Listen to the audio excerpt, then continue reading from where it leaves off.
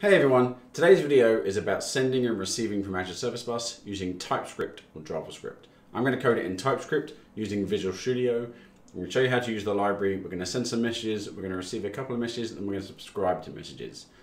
So we're going to jump over to Visual Studio Code, and then I'll show you how to get going. Okay, so here we are in Visual Studio Code this time. And what I've done is I've created a folder, I've done npm init to make myself a nice new kind of JavaScript package in here.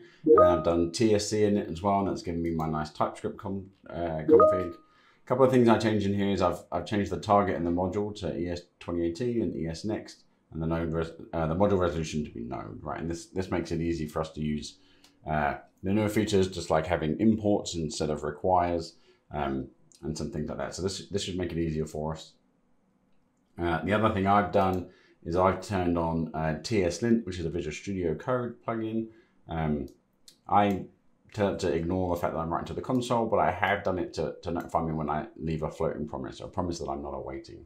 And that's going to be super useful because there's a lot of promises involved in the communication with Service Bus. A lot of it's asynchronous. So I've got this empty TypeScript file now, this index.ts. So the first thing that we can do in here is we can import all of the Service Bus library as ASB. So the Service Bus library, I'll jump back to package and show you. I've just done npm install at Azure/service-bus, and that's installed 7.4, which is the current latest version for me, and so I'm able to pull that in at the top of my file here. And so what we're going to need to begin with, or we always need to begin with, is our connection string. And so I've actually got, I'm not sure if this is Copilot, I think this is Copilot that's bringing this up for me, GitHub Copilot. This is the kind of structure that we need. I'm going to copy and paste a connection string in from another file. Perfect, so we've got a connection string. So now we can connect to Service Bus. So we'll do const Service Bus equals new ASB, because we're getting it from that library, Service Bus client. And that takes in a connection string and potentially a set of options, Service Bus client options. So we'll put in our connection string. What you'll find is a lot of these option things in the Service Bus library are actually interfaces. So we can just pull this up. So there's retry options, user agent options, WebSocket options. So the retry options will include things like max retries, the retry delay, those kind of things. So we're not going to mess with the defaults for those. We're just going to connect to it. Semicolon. So now we've got our connection to Service Bus, right? And that should work for us. And so the first thing we'll try and do is send a message.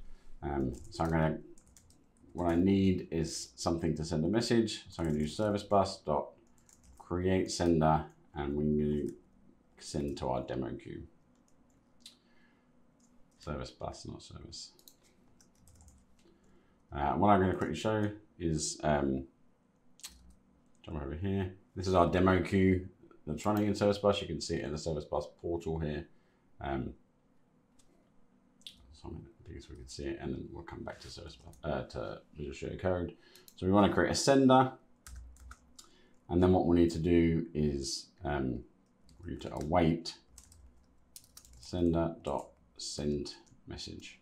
And so here we can send a single message. You can see we've got ASB.ServiceBusMessage, or Service Bus message array, or a Service Bus message batch, or an AMQP annotate message, or an array of AMQP annotate message. So we'll just do one Service Bus message. Service Bus message again is an interface, and so what we actually do is we just say we're going to send something, and it's got all these properties on here. IntelliSense is helping me understand what they are. The simplest one that we're going to use is body, and so we'll just send it with hello world in there. And then I'm going to do console.log message sent, and then down at the bottom I'll just do make sure this cleans up and ends kind of nice and quickly. Oh, only process it, and I'm going to do a console.log just at the bottom. It says process complete. And so this is TypeScript, so we'll need to compile that. So what I'm going to quickly do down here is I'm going to do tsc -- watch, and so that's going to like leave the TypeScript compiler running. So whenever we save this file, it will compile it for us. I'll split this terminal window at the bottom and get another one open. And then from here, I can just do npm test. And it's going to run our script for us. So I'll do that. Message sent, process complete. So now if we jump over to our portal, hit refresh, yep, we've successfully sent the message. That's literally all it takes to send a message in Service Bus from TypeScript. What we can do, I'm going to expand this out slightly. There's a bunch of other stuff we can set in here. The partition key, the reply to, the session IDs, all that kind of stuff. There's application properties. And so we can set things like, I don't know, my property, my value, right? Like simple things like this. We can set all of the stuff that we would be able to do in the .NET library. We can do here as well. And we can send all that kind of stuff. I'll leave that on there for sending right now. What we should do down here, ideally, is await sender.close. Make sure that we clean up our stuff. And we should down here at the bottom really as well, we can use service bus .close. All right, the reason I put that TS lint was that's going to tell me that that's also a promise. Telling me here, promises must be handled appropriately, no floating promises. That's what I put on for me. So it reminds me that I need to await all these promises. So now we successfully sent a message. What we want to do is be able to receive that message. So we should try and create a receiver. Servicebus.create receiver. What you'll notice different from the .NET libraries, where the JavaScript ones, there's create receiver and create sender. There's no create processor. So we'll get to that in a minute as to how we end up doing that same thing. But the receiver here is similar to the .NET one. It allows us to ask to receive messages. What it allows us to do is ask to receive up to a certain number of messages. So here we can say 5, and then we can provide options. And the options are actually pretty useful because the options allow you to specify the maximum wait time. And so we can say we'll wait up to 5 seconds for up to 5 messages. And so that returns us our messages, and so we'll await that promise. That's going to complain. I put var instead of const because I'm like a .NET developer. And so then for const message of messages, so like a for loop through those, we can do console.log message.body. And then what we should also do is await. I'm sure it's message.complete. Is that code correct? It's not correct now. That's code partly helping me. We do receiver.complete message and pass it the message. And that will then allow us to acknowledge those from the message broker. And then down here we can await closing our receiver as well. And then what we'll do here, just to understand, console.log waiting for messages. And then I'll add in here.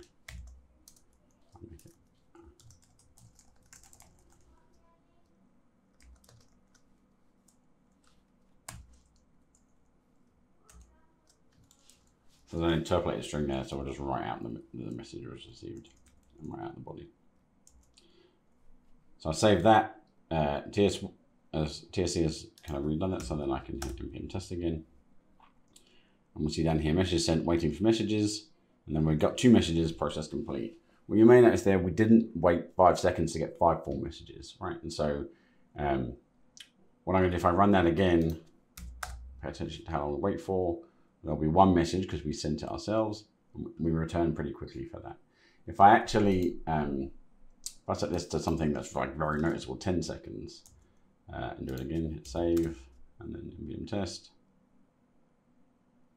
We're not getting 5 full messages, but we're not waiting 10 seconds for it. And so that timeout is how long it should wait to get any messages, and then it will retrieve up to 5 messages. You won't wait a full 10 seconds if there's 2 messages in there. It'll just give you those 2 messages back.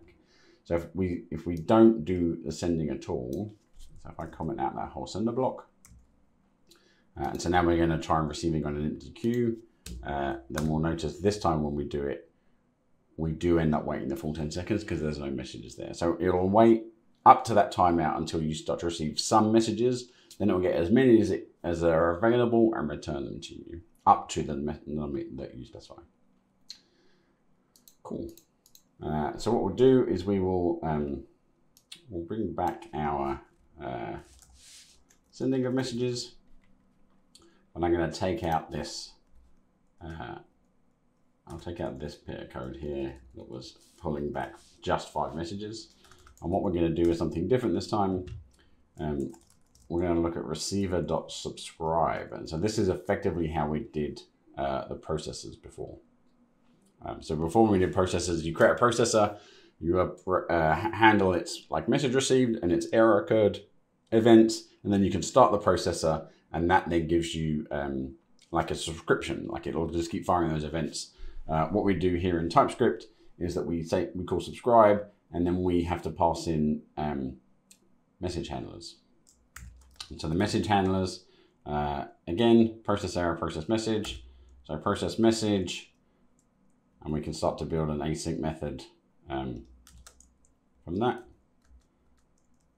So this will console.log, same thing, message received with the message body, and receiver.complete message.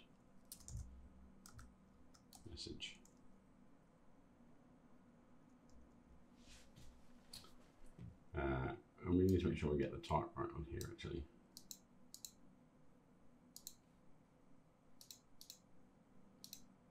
So it's not giving us the right. Let me undo that actually. I'll just kill that off.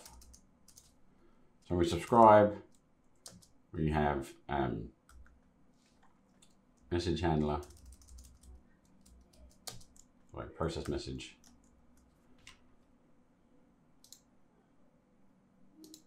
What we can actually do is add, I'll just grab these in from another file because it's a lot of syntax to pull in. I'll put it like that. And so what we do is we get this object. Let me finish off the line here. That is also a promise. So this also needs to be awaited. What we're passing in is an object that has 2 methods on it. And we're defining them in here. So we're saying it's async process message. That's going to give us a message input, which is a service bus received message. And that's a promise of void. So we're going to log that. Now, one thing that's not happening here actually is that we need to do receiver.complete message and pass out the message. Otherwise, we'll keep getting that message back. And we'll need to await that because that's a promise. So then the message handlers, we can also in here put in subscribe options as well. And so this is where you would set the things you had before, like how many concurrent message handlers should we be running at a time. Autocomplete message. In fact, if I set that to true, then I don't need this line. My service bus will do that for me. So they're kind of 2 different options where you can exercise a little more control over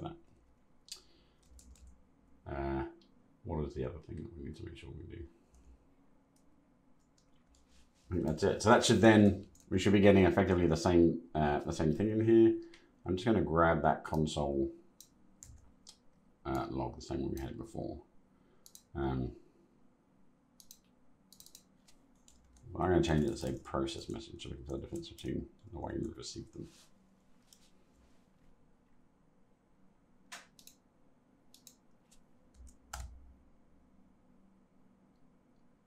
Oh, that's giving us an error. The error is the link has been permanently closed. Yeah, so the problem that we've got right now is that we started this subscription and then we immediately end up closing our receiver, closing service bus. So the challenge that we've got at this point is that we don't actually want to do, we don't actually want to do this bit yet until we've kind of completed our message. So we might be able to do console dot, I don't know if we do console.readline. What we can do here, a simple thing we can do for now is we can npm install, I think it's called, might just be called util.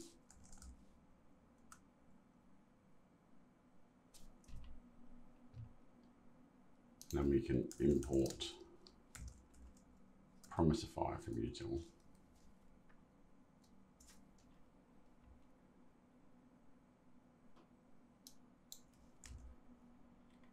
And then we can wrap our set timeout.